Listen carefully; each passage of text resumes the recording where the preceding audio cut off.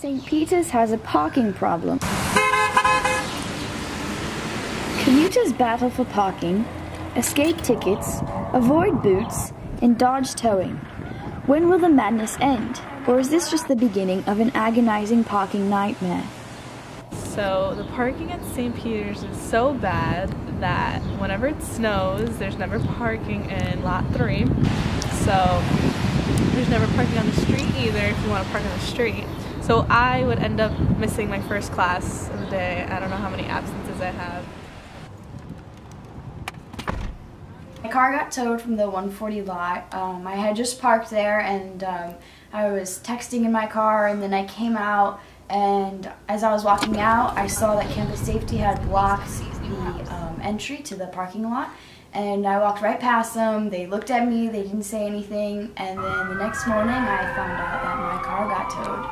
And I don't know, it wasn't very helpful that they didn't say anything, so I was really annoyed, and it ended up costing me $250 to get my car back, so yeah. Car is convenient, but there's also a hassle being here in Jersey City with all the parking regulations.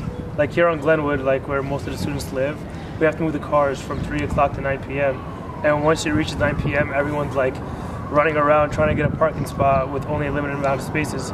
So it's pretty difficult having a car here. I was a commuter here for 2 years at St. Peter's, and I didn't want to pay $160, $170 for a parking pass, so I would make do with finding parking on Montgomery, on Glenwood. And being an athlete as well, for practice I had to move my car, I had to make sure that I had my car in a good spot.